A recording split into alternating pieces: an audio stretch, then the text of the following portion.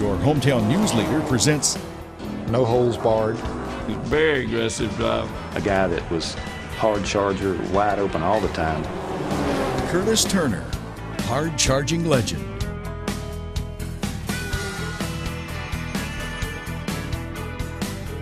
Welcome to Charlotte, North Carolina, everybody. I'm Travis Wells. Outside the NASCAR Hall of Fame, the hall will grow by 5 members. It's a strong class that includes Jerry Cook, Bobby Isaac, Bruton Smith, Terry Labonte, and Curtis Turner.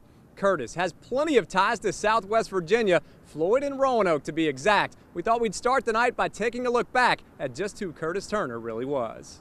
Curtis Turner's roots were in Floyd, where he owned 3 sawmills by the age of 20. He raced at local dirt tracks from Galax to Roanoke and also ran a little moonshine on the side, never once getting caught. On the track, he won more than 350 races in all types of divisions, including 17 in what is now the Sprint Cup Series. His flamboyant, colorful personality earned him the nickname the Babe Ruth of stock car racing, and he was named one of NASCAR's 50 greatest drivers in 1998. He made a fortune in the timber business. In 1959, Turner helped design and build the Charlotte Motor Speedway along with partner Bruton Smith. It opened for business in 1960, and the roar of engines has been there ever since. Lining the walls of the track's present-day media center are pictures of Curtis and Bruton, and they'll be inducted together into the NASCAR Hall of Fame. Ironically, both men had contentious relationships with the sanctioning body. Turner was banned for life from NASCAR in 1961 by Big Bill France for trying to start a drivers' union. But 4 years later, he was allowed back in because the sport needed a drawing card. Smith once tried to start a rival series to NASCAR, and he eventually founded Speedway Motorsports Incorporated, competing with NASCAR for dates and races. Today, SMI includes 8 tracks, Bristol and Charlotte among them, that hold 12 Sprint Cup events a year. Curtis Turner raced well into the late 1960s. He died in October of 1970 when the private plane he was piloting crashed near Punxsutawney, Pennsylvania, en route to Roanoke. His only passenger, Clarence King, the golf pro at Roanoke's Blue Hills Golf Club since 1957, died in the crash as well. Curtis Turner was born and raised in Floyd County, but Roanoke was his home for many years before the family moved to Charlotte. 2 of Turner's children now live in the Roanoke Valley and recently told Joe DeShiel that the recognition he's received has been a long time coming. And it's going to feel like he's home. Margaret Sue Turner Wright says it's been a long journey. She's been working for more than 15 years to keep her father's name in the public eye, with the Curtis Turner Museum website, Facebook posts, and a display of cars and memorabilia at the Virginia Museum of Transportation. She says her father's induction into the NASCAR Hall of Fame will bring a sense of accomplishment. As soon as I walk off the stage and leave the area and it's done, I'm going to go,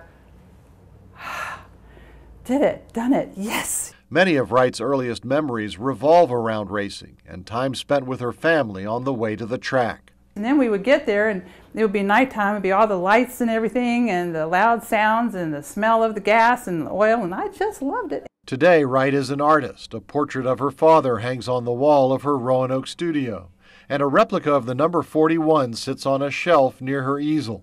She says she was 6 or 7 when she watched him race on the beach at Daytona. But Turner drives with his foot down all the way. They said, okay, your daddy's coming down a track. And I said, okay. And as soon as I look up, they went, he was like that. And my eyes were too little to keep up with it. So I never got to see him, but they said he went that way, you know. That's the most proud that I am, knowing that he was there in the beginning. He helped build what has obviously turned into something different, but he was there on the ground level. Priscilla Galden was just 11 when her father died, but like her sister, she remembers going to the track as a child. She remembers her father's skill as a driver and his determination to win. If he wanted something, he went for it. On the track, if he wanted your position, he went for it. My memory was he would pretty much move you out of the way if he wanted that spot. Turner's daughters are proud not only of his career as a driver, but as a doer who built the Charlotte Motor Speedway. Both say they love the stories they continue to hear from Curtis Turner's friends and fans. Some might be hard to believe, but almost all of them, they say, are true. I'm proud of my dad. I'm really excited that he's recognized for his contribution, and his contribution was colorful, but that was the man. He was colorful. There was no play acting with him. What you saw was really what you got.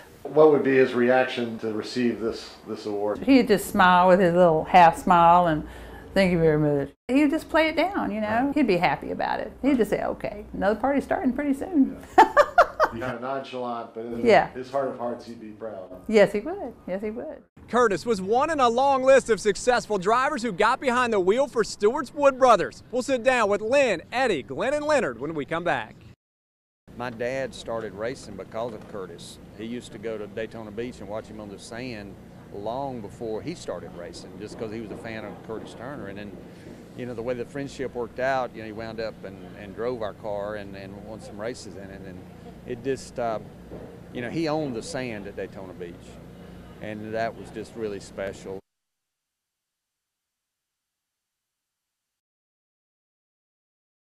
Welcome back, everybody, to Curtis Turner, hard-charging legend. Curtis was a racing hero of Leonard and Glenn Wood and even contributed to their long-standing association with Ford Motor Company. Recently, we had a chance to sit down with the Wood brothers to get their memories of Curtis from the first time they saw him race in Mount Airy, North Carolina. It was a pleasure to just watch him come through them turns, throw that dirt. He was one of the best I ever saw anywhere on dirt.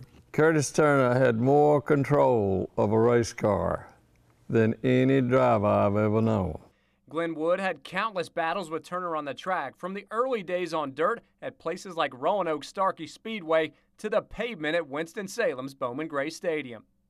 I was passing him at Bowman Gray Stadium one time. I just got under him, and I sort of looked over at him as I went by, and the expression on his face told you how hard he was trying not to let me get by. I mean, it just like gritting his teeth, but I got him anyway. He didn't mind sort of tapping you a little bit, but he didn't wreck you. He would just do you enough to upset you. Turner, who drove the Wood brothers' car several times in the 50s and then again in 1965 following his 4-year ban, earned the nickname Pop because he had a penchant for using his car's bumper to pop the cars of his rivals. The adage, never complain, never explain, certainly applied to Pop when he got behind the wheel. He simply wanted to drive and drive fast. He was out at Riverside one time, and we had I told him I wanted to get in the car and see if the seat fit, because he hadn't been in the car since they'd prepared it for the road course. He stuck one foot in the door. He says, "She's just right." So, I mean, he was easy to please. I mean, and of course, I think he could drive a car sitting on a 5-gallon can if he had to. I mean, one time at Daytona Beach, he was running his teammate, Joe Weatherly, in a convertible race, and of course Joe's windshield blew out. Now, you know, if it's a convertible and the windshield's gone, you got a real streamlined car. So it really helped Joe. So he tried to kick his out and took cramp in his leg while he was trying to kick it out, but he still ended up winning the race. The first ever Cup race at Rockingham found Curtis in the Woods Ford Galaxy with sponsorship from Harvest Ford in Salem, Virginia. Turner won the race, his last career victory, despite breaking a rib in the previous race in Charlotte. I ended up making a little old pad, welding some bars off of the roll bar with a pad on it that rested against his shoulder. And then, of course, he's got a big lead at the end of the race, and it began getting hot, and then he had to kind of baby it a little bit to keep it cool enough. And the reason that happened was a new track. It was sandy down there, and the sand wore the fan belt down smaller, and it started slipping. The Wood brothers also witnessed Curtis taking part in his other passion, flying. He once landed his plane on a busy street in Easley, South Carolina, and another on the front stretch at the Charlotte Motor Speedway. I flew with him quite a bit, though, but one of the times I was with him, he was about half drunk. And we going on down, and he was telling me where some of the places were along the way, and I'm thinking, now, how's he going to put this thing down when we get to Charlotte? He set that thing down as if he hadn't never had a drink, just as smooth as it could be. When we got in the car and he talked me into going home with him, somehow we got the law after us. I ain't never took such a ride in my life. Lynn and Eddie Wood currently run the race team. They were just youngsters when Curtis Turner was around, but while today's drivers are stars, Curtis was a hero who truly was larger than life. I was cleaning cabinets out at the old shop on the creek and run up on his uniform up on the top shelf. And I let it drop down. I was standing on the countertop. And I'm thinking like this guy was like 8 feet tall. Whose was this? And it was Curtis Turner's. And so I folded it back up, and I think Daddy eventually gave it to Margaret Sue, his daughter. He came to our house, and I think it was probably 65, I'm gonna guess, and I just remember how tall he was. And I'd heard about him all my life, and I knew, I listened to races and stuff when I was young like that, but I remember how big he was, just how tall a man he was, and his stature lived up to the legend. With tonight's induction, the Hall of Fame grows to 35 members. Of those 35, 12 have been associated with the Wood brothers in some shape, form, or fashion. Placards for each one of the 12 adorn the wall in the Wood brothers steward shop. And yes, Curtis Turner's already hangs in the corner. Some of the folks that knew Curtis best still reside in Floyd County. Zach Glover visits with a pair of brothers, Barry and Bruce Sweeney, who grew up with Curtis as a family friend. This is where it all began for Curtis Turner, at this small home in Floyd, Virginia. As he grew up behind the wheel, Curtis would spend time with local engine builder and family friend, Major Lee Sweeney. Sweeney's sons Barry and Bruce still to this day reside in Floyd, and they say they remember those days well. Yeah, he used to hang around my dad's garage.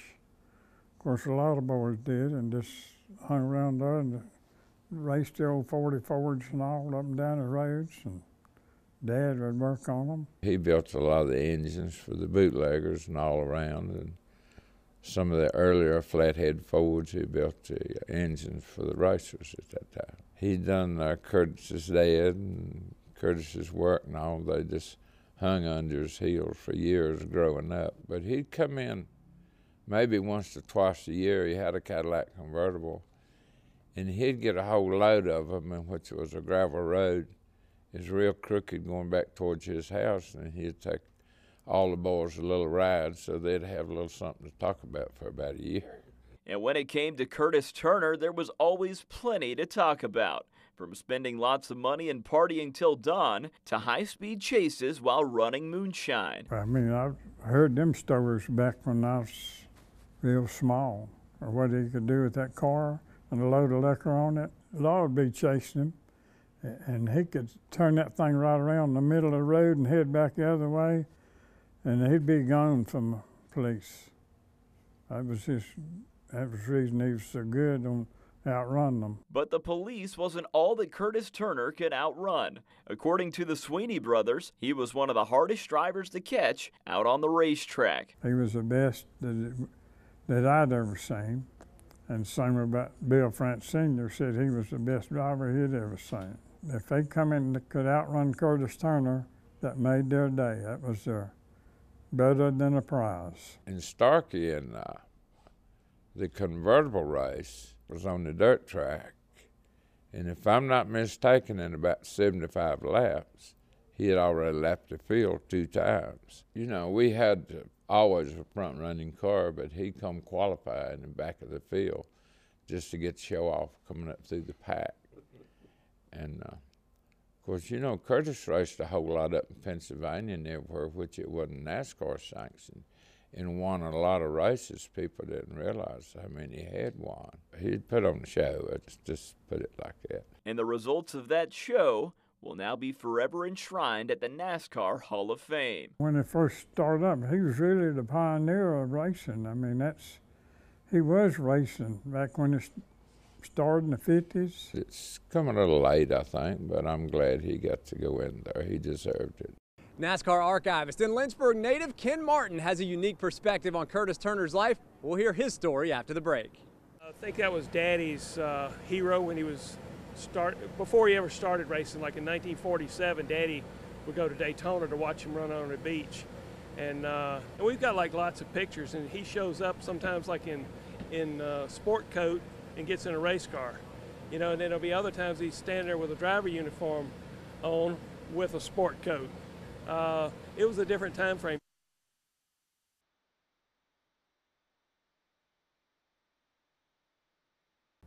NASCAR archivist and Lynchburg native Ken Martin has been a race fan since he was a youngster. In his office next door here in the NASCAR Tower, he has access to more than 200,000 hours of NASCAR racing video and plenty of Curtis Turner.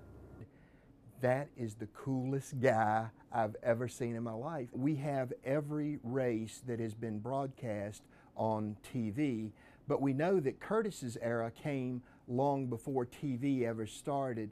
So one of the ways that we fill in that back part of the archive is with people's home movies or with little documentary films that were made. Fortunately, Curtis was such a charismatic, dynamic character that whenever there was a film crew around, they wanted to get some shots of Curtis.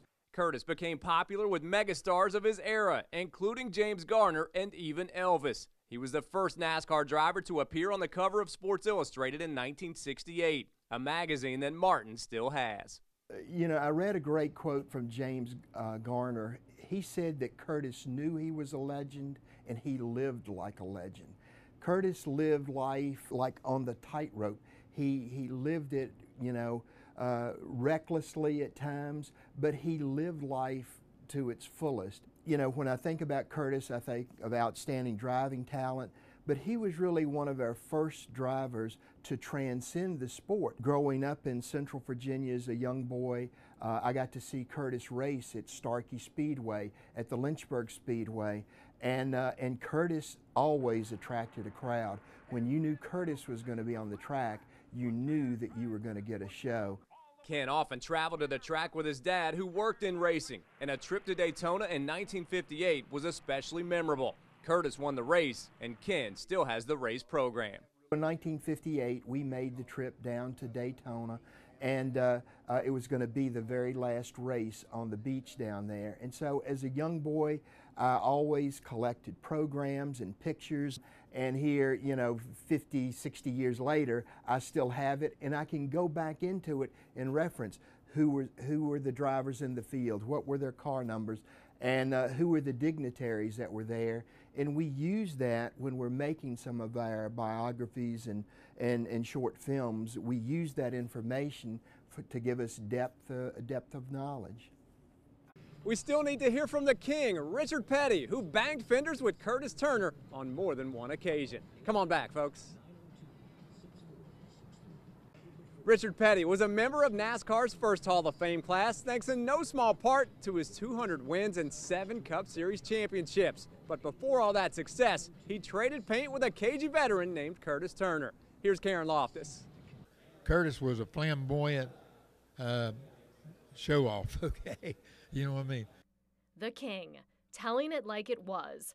Richard Petty overlapped with Curtis Turner for a few years on the track and got to see firsthand how the 2016 NASCAR Hall of Fame inductee handled his business in the racing world back in the 60s. Most of the tracks were dirt at that time, and he'd run sideways down the straightaway, and the crowds loved it, okay? And whether he won or lost, he put on a show. Richard and Curtis had many a battle behind the wheel, as did Turner and the King's father, Lee Petty. The competition on the track kept the racing tight and the excitement high for anyone that was bold enough to challenge Turner, who was a natural talent on the track and just enjoyed being out there. He was just a party man. He just drove on Sunday just because he loved to drive. Money was no object. I mean, he didn't drive a race car for money because there wasn't any, but he done it just for the pure joy of just driving a race car. And so he could express himself. Maybe during the week he had to work and do whatever he had to do, but on Saturday and Sunday he could enjoy himself. He could go run a race, and then he could go get drunk. So he was big time. We're not quite done with our half-hour special. We'll put the wraps on Curtis Turner, hard-charging legend, when we come back. Thanks for joining us tonight, everybody, for our half-hour special, Curtis Turner, hard-charging legend. Have a great, safe weekend, folks, and we'll see you in Daytona in just a few weeks.